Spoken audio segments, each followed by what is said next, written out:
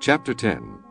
In the 3rd year of Cyrus king of Persia, a thing was revealed unto Daniel, whose name was called Belteshazzar, and the thing was true, but the time appointed was long, and he understood the thing, and had understanding of the vision. In those days I, Daniel, was mourning 3 full weeks. I ate no pleasant bread, neither came flesh nor wine in my mouth, neither did I anoint myself at all, till 3 whole weeks were fulfilled. And in the 4th and 20th day of the 1st month, as I was by the side of the great river, which is Hiddekel, then I lifted up mine eyes, and looked, and behold, a certain man clothed in linen, whose loins were girded with fine gold of Uphaz.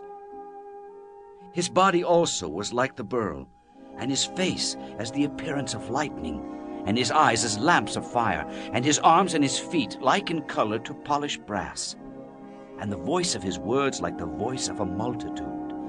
And I, Daniel, alone saw the vision, for the men that were with me saw not the vision, but a great quaking fell upon them, so that they fled to hide themselves.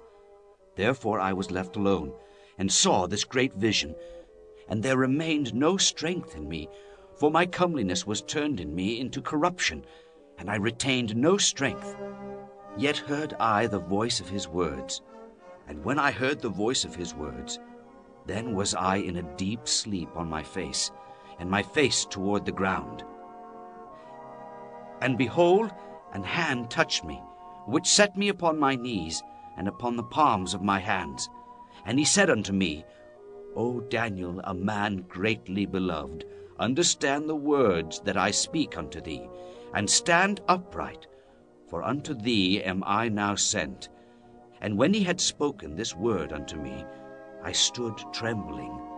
Then said he unto me, Fear not, Daniel, for from the first day that thou didst set thine heart to understand, and to chasten thyself before thy God, thy words were heard, and I am come for thy words. But the prince of the kingdom of Persia withstood me 21 days. But lo, Michael, one of the chief princes, came to help me, and I remained there with the kings of Persia. Now I am come to make thee understand what shall befall thy people in the latter days.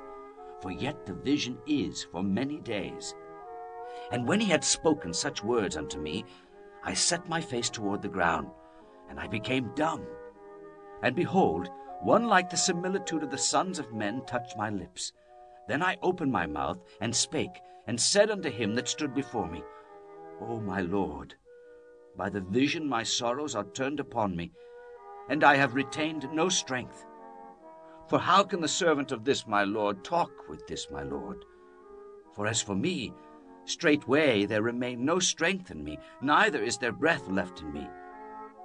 Then there came again and touched me one like the appearance of a man, and he strengthened me, and said, O man greatly beloved, fear not. Peace be unto thee, be strong, yea, be strong. And when he had spoken unto me, I was strengthened, and said, Let my Lord speak, for thou hast strengthened me. Then said he, Knowest thou wherefore I come unto thee? And now will I return to fight with the prince of Persia. And when I am gone forth, lo, the prince of Grecia shall come. But I will shew thee that which is noted in the scripture of truth. And there is none that holdeth with me in these things, but Michael your prince.